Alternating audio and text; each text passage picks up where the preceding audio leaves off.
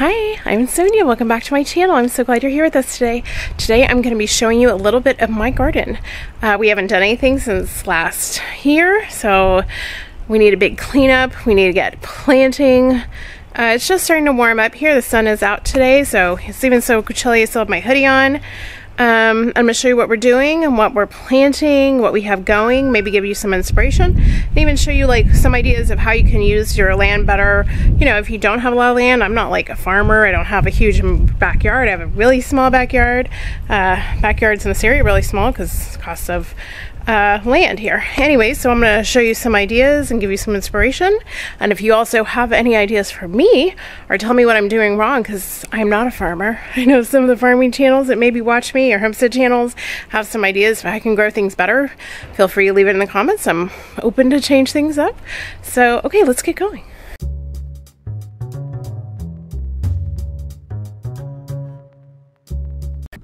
Okay, y'all, first thing I thought we'd do is take a little tour of our yard before we get started on our garden. This is our fig tree. It's actually really big, and we've just started to get some figs on it. We've only had it, I think, a year or two. It's starting to sprout. Starting to get a few things on it. Sorry about my dog landmines. And here is our apple tree. It is a grafted one, and we have all dwarf trees, hoping that they don't get so big. Primarily, I think we see Granny Smith's apples on this. I can't remember what else it was grafted with. I'll have to ask my husband. He's not home, of course, when doing my voiceover. I originally did record it, but it was so windy that day. It's like you can't really hear my voice, so I thought I'd just do a voiceover. So this is one of our apple trees, and this is a Asian pear tree. And it actually also is grafted, and it can self-pollinate, because normally you have to have both of them. And these are our boxes along the back. All these have grapevines in them. Originally they were built because we were losing a lot of soil along the back and the side of our house. So instead of getting a retaining wall on the back and the sides, my husband decided, well, why don't we just do planter boxes? And so here they are. We have grapevines going all the way across, and we have gotten some grapes. One of my friends just told me that I think we need to trim them a little bit more. So I'm going to take their advice and try to trim them, see if we can get more grapes this year. This is a Honeycrisp apple tree. We do get a ton of Honeycrisp apples. Unfortunately, we've been getting a lot of worms. I also don't want to use a lot of pesticides on my trees because my dogs, and obviously we're eating it too. So if you guys have any thoughts of what we can do to get rid of like all the worms in our apple trees, that would be really appreciated. I'm going to ask when we go to the nursery. This bud got attacked just about a week ago. There is a little critter in there, and my dogs, I guess it was underground, they dug until they got it and killed it and brought it to me as a surprise. Tex, even though he's a big boy, he is fast, and he doesn't like anything in our backyard. He brings me presents all the time. This one is a pear tree. It is another grafted dwarf tree, and there's actually 4 different kinds of pears on it, and we do usually get good pears. We mostly get the red Bartlett pears on this, or the ones that we've gotten last year. There's also a Bosc pear, an Anjou pear, one other pear, I can't remember what it is, but there's 4 different pears on that tree, and we usually do get pears off this tree. If you're wondering where we got all these grafted trees, they're actually from Costco. I bought them as a gift to my husband, because if you don't know, he grew up on a farm, and he really enjoys growing things, actually. So these were, I can't remember, maybe a Father's Day gift, and I bought all these trees, or maybe 2 years, I don't know. So, and here's our last box. And I planted some lavender in the front of this. It seems to come back year after year. And so those grapes kind of taste like lavender. And here is a big plum tree, and it is also a grafted one. And so they actually kind of bloom, and we get different kinds of pears at different times of the summer. There's a quick view of my roses. When they get going, I'll be happy to share them. Okay, here's a garden that we have done nothing with all winter. It is going to need quite the cleanup and quite a lot of work that we are going to be showing you today. It is a really nice garden. Again, we built this instead of building a retaining wall because we were losing so much soil. My husband and son actually built it themselves. Here's a few pictures from the original builds. You can tell how long ago it is. My son is like little, and now he's ginormous and tall and big guy. Here's him helping his dad. So they actually built all of these boxes themselves by just picking up some plies at Home Depot and built all the boxes going along the back and into the garden. So if you it's really, you can do it. It's not like super hard. If you're thinking about doing it, I would say do it. We actually had to get soil delivered because, again, it was eroding across the back and the side, and so you put it all together. And here is the original one when they got it going, our first year. But we've had it now for, I think, 5 years now. I just want to show you, we actually have herbs, and they come back every single year, even though it snows here. I have oregano, I have sage growing, I have thyme, and I literally have done nothing this entire winter to help them. All of my little labels are actually made on my Cricut machine, and just put them onto some rocks and painted them. And here's our chives. Again, we haven't cut anything down this entire winter. So, and then here's just a little look at the back. In the back we have some raspberries, and here is mint. We planted a few years ago. We planted 2 different kinds of mint. The only thing is they keep coming back, and they kind of taken part of our, beds over. Here's the raspberries that are going in the back. All the rocks I'm going to put back out for the different things. And the raspberries in that whole area needs to be weeded, and the raspberries trimmed. Last year was the first year I finally got some raspberries. Thanks to one of my relatives who told me how to finally trim them. And these are hooks for actually some outdoor lights. Last year I made them myself. I got a little water in them, and this year I know how to make them better. This my husband made himself out of just some bamboo he cut down out of a neighbor's yard that was able to give it to us, and he made himself because I didn't want to spend a ton of money on making a trellis. And this is what we're working with today. We got to get it all done today while my husband had some time to do it. I was going to show you my front yard. Here is a ever-bearing strawberry patch. They actually, nothing you have to do. You just put them in the ground, and every single year they give you tons and tons of strawberries.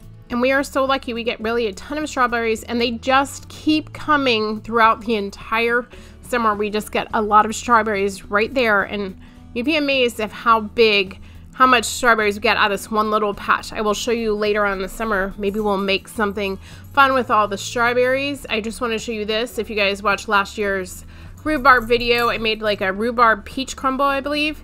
Anyways, this is rhubarb, and actually gets ginormous, and I get tons and tons and tons of rhubarb. So this year I'm gonna have to try to think of some new recipes for all of us to do something with all of my fresh rhubarb. And these are cherry trees. We actually have 2 cherry trees in the front. I'm just showing you one because one is right on my neighbor's and me, kind of in between our houses that we planted. So I didn't want to bother them. And this, like I say, they are cherry dwarf trees. This is a sweetheart cherry. The other one's a different kind. I can't remember. I know my husband always tells me. Again, these are kind of his thing. He's really into fruit trees and into gardening. I help, but my husband's really a lot more into it. And here's some of my pretty flowers. I have peonies up front. We have tons of rosemary, and here's our rosemary. It's kind of looking dry. I don't know what I need to do with it. I think it just needs some sun and some trimming. And then I have like 5 hydrangeas, which I love because it's like the dark blue flowers. When they come up, I'll show you guys how gorgeous they are. Okay, so there is it for my little tour. Remember, you don't need a huge amount of land to plant a lot of fun things. These peonies are about 5 times as big. Okay, let's get to our garden. The reason why you clicked on this video. Okay, well, hope you enjoyed our little tour around. We're gonna get started. Hopefully I can show you some stuff, but obviously I gotta work at the same time, so we'll see what I can do. Okay, so here it is. Again, a quick look at our oh my gosh, we have an entire afternoon of work ahead of us. And Here it is, we're getting started. If you're wondering, Tex is always trying to be helpful and just lay in our beds while we're working. We have already at this point I've gotten to 2 of the beds, and of course I gave my husband the hard beds when he volunteered. Those, to get the mint out, you really need a big shovel. I kind of pulled these out by hand and with a small shovel and tried to get all the weeds out so that we could get planting again. Again, here's our big guy. He's always there with us, if you're wondering. Labs are like the greatest dog ever. And we got to the other half, I got to those beds while my husband, again, was working down in some of the harder beds. And he was trying to get all of the weeds kind of in the walkway because we wanted to get all of those down because we wanted to put in some more mulch when we also added in some more soil. I want to show you this. We actually, as you can see, we had to add in our gate into our garden, which my husband did. Super handy, I know. And I think we picked this up also at Home Depot. I love these wind chimes, you guys. My son made them for me when he was young, and I was like, oh, I know this is a perfect place for them, and they've been there ever since. I love those kind of gifts for kids. So this is the lash that my husband put into our garden, obviously to keep our dogs out, because if not, they would get into them and lay down and do all kinds of stuff into our garden. And here it is. We cleaned up all the beds. We cleaned up the walkway so that we could get going on it. And then after that, I put down some compost before I started planting and mixed it into the bed so we could get a little bit more nutrients. And here it is. I decided to put in some basil this year, cilantro, dill, mesclun mix, and I wanted to show you this mesclun mix. If you guys haven't used these Easy Tape ones, you need to give them a try. I tried them last year and I was so impressed of how easy it is to grow with them. And trust me, I am not great at growing things. I want to throw this out there. And if I can grow things, you can grow things. So it's almost like, feels like a thin kind of paper towel that unrolls. Then you just cover it with soil, and you can buy these at your local Home Depot, Lowe's, probably gardening center, wherever you live. So this year I'm doing like romaine this week, and the seeds are actually in it. So you just cover them up, water, and that's it. They grow. This year I did my mesclun mix, which is like a spring mix like this. I did some lettuce like this. I also did some cilantro like that. Here is our tomatoes that I decided to plant this year. Last year I planted a lot more tomatoes, but I think they got too like close together. So here are some of the tomatoes that I picked for this year. I actually picked the yellow cherry hybrids. And so I have one whole box that I did just yellow tomatoes. Sorry, I need to get better at like holding my camera and then getting it to focus. And here are some of the other ones that were husky cherry reds. I got all small tomatoes because I kind of like them better. There's Tex. Again, he's always here. And I believe both of these I did I think they're called super sweet. Yeah, super sweet 100s. And then this year I did something different. I did the San Marzano tomatoes. My husband loves them. We always buy the canned ones from Trader Joe's. If you guys haven't had San Marzano tomatoes, you're missing out on life.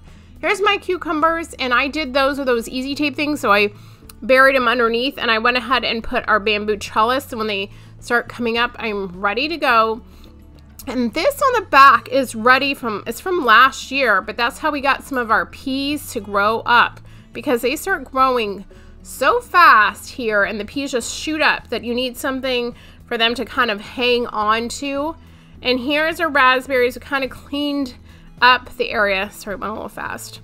And here's the lettuce I planted. Again, I used that tape to go across, and the dill, I did seeds for dill. And here is my cilantro, and over there was some parsley. And that's about all I did for this year so far. I think I might get maybe some more, I don't know. Last year I put some lettuce in some of my beds for my grapes, so I'm not sure if I'm gonna do a little bit more or not. I don't know. So we'll see. I'll let you guys know if I decide to plant some more, and maybe in one of my videos later in the summer, I'll give you guys a little update on it. And I'm sure I'm gonna use a lot of this stuff to obviously cook with in the kitchen. There's me calling Tex out because my husband needed to lay down all the mulch.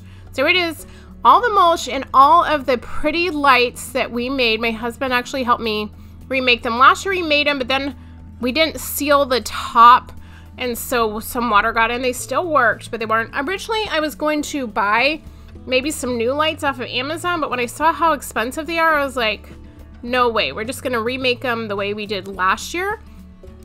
Next week, I'm actually going to be bringing you 2 shorts, and one of them is gonna actually be how to make these lights. Believe it or not, these lights are actually made with all Dollar Tree products. I told my husband last year what I wanted, and he's like, you know what? I think I know how to make these. He's really, he has a lot of great ideas. So, especially he always wants to make his wife happy. So these are the lights that we came up with together, and I'm gonna show you next week in a little short how to make them. Actually, I had my second vaccine this week, and last time I had like, a big reaction to it, so I don't know how this next week's gonna go, so I'm just gonna make some shorts for this next week ahead. And here it is. We put in our little tomato cages already. Thank goodness. The dogs probably would have already trampled them, and it helps them grow and gives well, thank you guys for joining us today. I hope you got some inspiration and getting your gardens going. Let us know what you're planting. We'd love to know.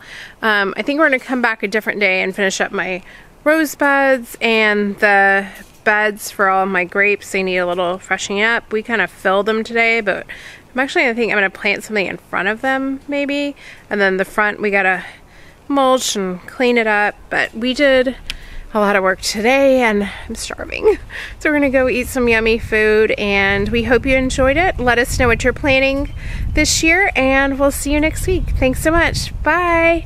Be sure to give us a big thumbs up. Okay, see you next week. Bye bye.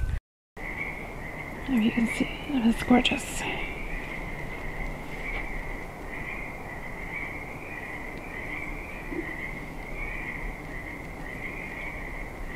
This time of year you can hear the frogs out at night. It's actually really, I don't know, I like the sound. But here is the lights and what they look like, so make sure you check back this coming week. I'm going to have a short on how to make these fun lights, and you're going to want to make them.